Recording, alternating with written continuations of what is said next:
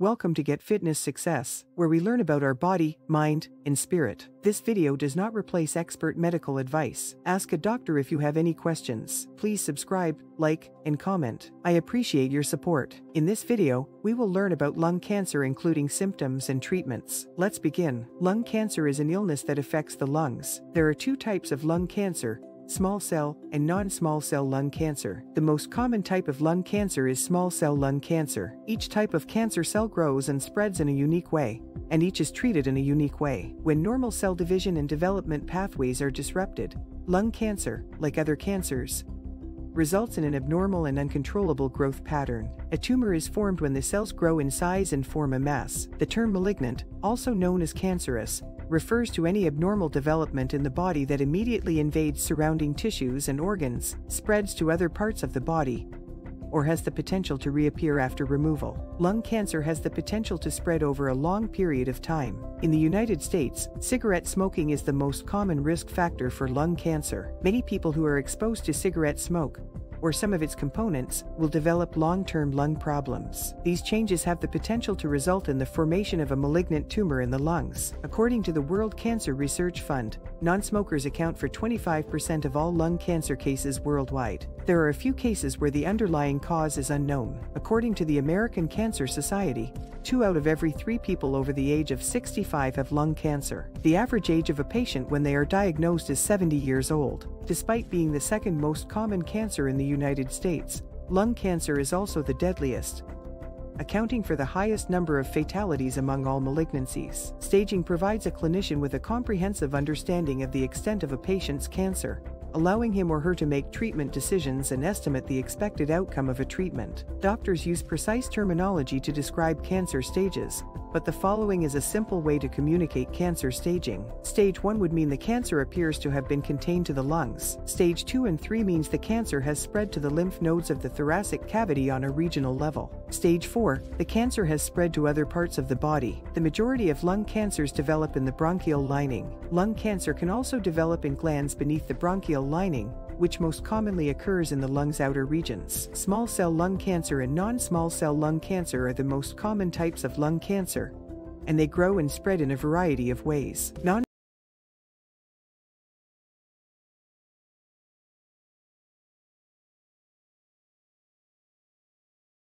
Non-small cell lung cancer is a type of lung cancer that does not affect the lung's tiny cells. Non-small cell lung cancer is significantly more common than small cell lung cancer because it develops and spreads more slowly. Non-small cell lung cancer is classified into 3 types based on the type of cells from which it develops. Adenocarcinoma is a type of lung cancer that develops around the periphery of the lung and varies in size and rate of growth. This is the most common type of lung cancer, affecting both smokers and non-smokers. Squamous cell carcinoma is a type of cancer that most commonly begins in one of the main breathing passages in the center of the chest. Lung tumors can range in size and location from very small to extremely large, depending on their location and size. In most cases, large cell carcinoma develops on the periphery of the lung, spreads quickly, and is already advanced when it is discovered. Small cell lung cancer is less common than non-small cell lung cancer, accounting for about 15% of all lung cancers. The incidence of small cell lung cancer is lower than that of non-small cell lung cancer. This type of lung cancer grows rapidly,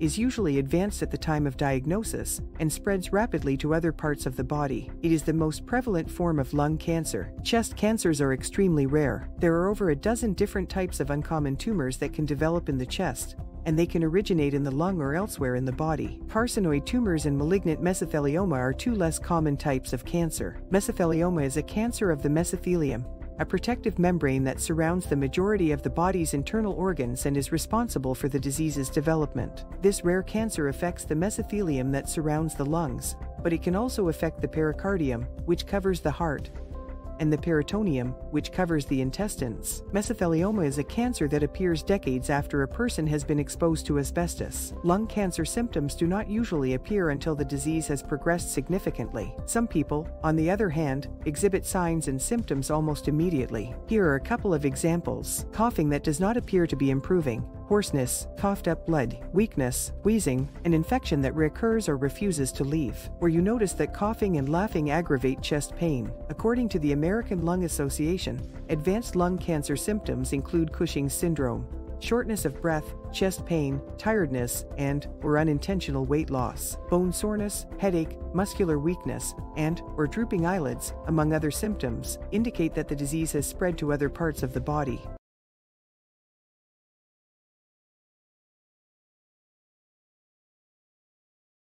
Lung cancer is typically discovered after a chest imaging check reveals an abnormality, or after the illness has progressed to the point where it is causing symptoms such as coughing, shortness of breath, chest pain, weariness, and/or weight loss. To make a definitive diagnosis, a biopsy, which is the removal of cells or tissues from a suspicious bulge, is required. Lung biopsies can be done with a camera fed through the breathing tubes or with a needle injected through the skin into the lung tumor. If none of these approaches work, surgery may be necessary to obtain a correct diagnosis. A biopsy is required to determine whether or not cancer exists, as well as the type of lung cancer present. Clinical trials are being carried out. Participating in a clinical trial may be an option to consider for some people. Clinical trials are required to determine whether innovative cancer treatments are safe and effective, as well as whether they are superior to currently available treatments. The majority of conventional cancer treatments are based on prior clinical research, which is still ongoing today. Patients who participate in a clinical study may receive standard care or,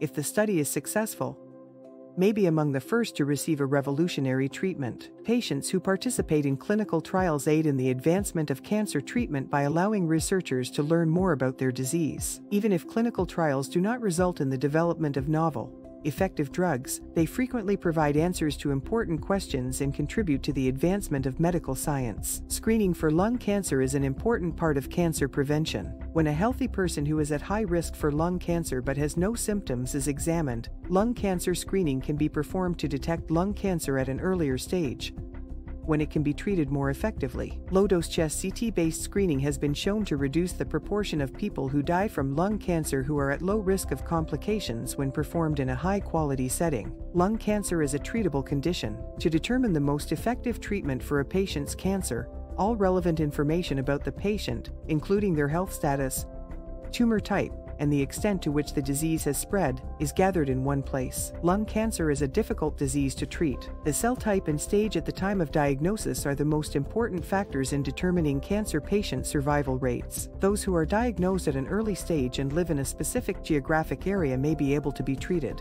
Most people are diagnosed when their cancer has spread outside of their chest or when their chest nodes have been compromised by the disease. Aside from that, because the lungs are such delicate organs, some therapies may be difficult to tolerate. Lung cancer has one of the lowest overall survival rates of all cancers as a result of this combination. Lung cancer patients had a 2-year survival rate of only 25%. Only about 15% of those who survive 5 years are still alive. It is critical that you discuss your lung cancer treatment options with your doctor. Some treatments may be used to keep cancer under control. These treatments can be used alone or in conjunction with one another. 2 cancer treatment options to consider are chemotherapy and targeted medications. Chemotherapy treatment entails administering drugs to rapidly proliferating cells, such as cancerous tumors.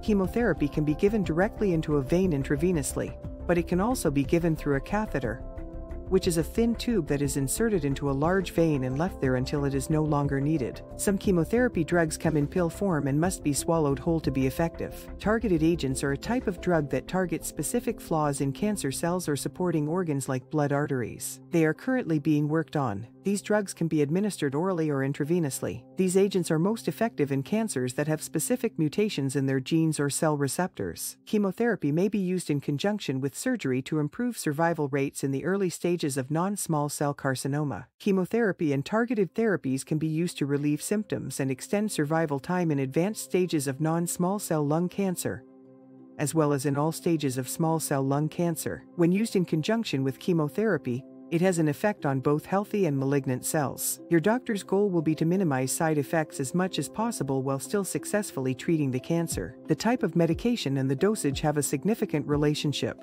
They can be unique to each person and may only last for a short time. To name a few, chemotherapy side effects include nausea and vomiting, hair loss, mouth sores, and tiredness. If you experience any side effects, Your healthcare providers can advise you on how to manage them and assist you in alleviating any symptoms that may arise during or after the procedure. Radiation therapy is an X-ray treatment that kills cancer cells by using high-energy X-rays. It can be used to treat cancer either alone or in conjunction with chemotherapy. It can help advanced cancer patients relieve pain, constriction of the airways, shortness of breath, and coughing. Radiation therapy is a focused treatment, which means it is designed to have the greatest possible effect on cancer cells while causing the least amount of damage to healthy cells. The most common source of radiation used in the treatment of lung cancer is a machine. This is known as external radiation. Radiation can be delivered to the tumor from within the body via tubes that implant a radioactive seed near the tumor.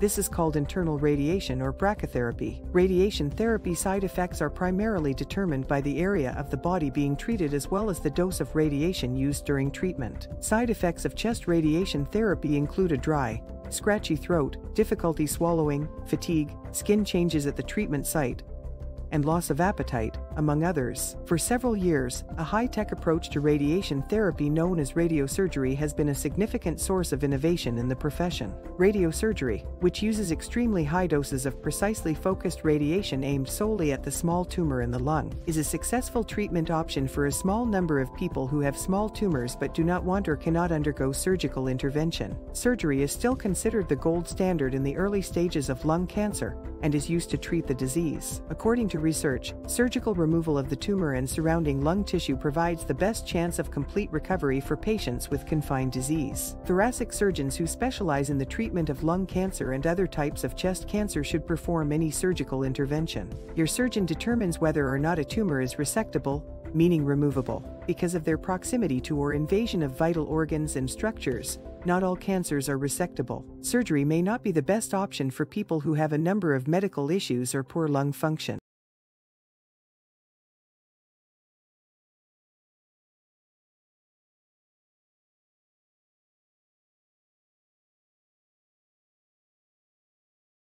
The location of the tumor in the lung, its size, the patient's body type and weight, and any previous chest surgeries are all taken into account when determining how much lung tissue should be removed and what surgical approach should be used. When resection is necessary, minimally invasive procedures are considered. Thoracic surgeons who have received training in video-assisted thoracic surgery, VATS lobectomy, and robotic surgery are frequently called upon to perform these procedures. Lung cancer surgical excision is frequently carried out in the following ways. A segmental or wedge resection is a surgical procedure that involves removing only a small portion of the lung. The surgical removal of a specific section of lung tissue is referred to as a lung lobectomy. Today, this is the most common type of lung cancer surgery. Pneumonectomy. A pneumonectomy is the surgical removal of the entire lung along with its surrounding tissues and organs. The extent of thoracic surgery, whether minimally invasive or not, as well as the patient's age and physical fitness, all influence the patient's ability to recover. Many patients are able to return home within 3 to 4 days of their surgery. Patients who have undergone minimally invasive surgery can usually return to work 3 weeks after the procedure. Controlling pain is critical. Pain can be a major issue for cancer patients undergoing treatment. Pain can be caused by a variety of cancer treatments as well as the disease itself. In addition to preserving or improving people's quality of life,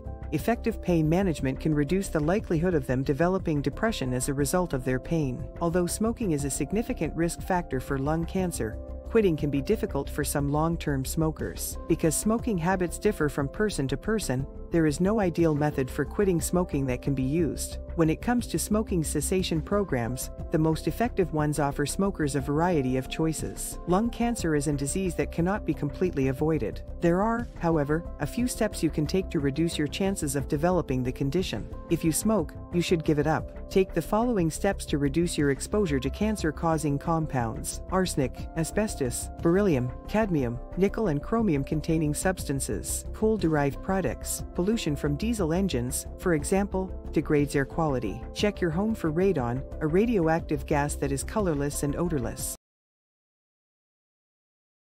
Maintain a nutritious and well-balanced diet. Physical activity on a regular basis is advised. You will receive guidance from your healthcare professionals regarding what to expect in terms of follow-up care, lifestyle modifications, and making critical health-related decisions after cancer treatment has been completed. Following treatment for localized or regional lung cancer, with the goal of curing the cancer, Follow-up tests will be performed to ensure that the cancer does not recur in the future. In addition, you will be screened for treatment-related side effects, and treatment will be provided to alleviate any symptoms that may be associated with the treatment. In patients with metastatic lung cancer and treatment, the goal of follow-up care is to improve quality of life while also extending survival time. Over time, tests will be carried out to determine how the cancer reacts to therapy and to keep track of any side effects that may occur. These follow-up tests will determine the length of treatment and whether or not it is necessary to change therapies. If you've watched this far, please like and subscribe.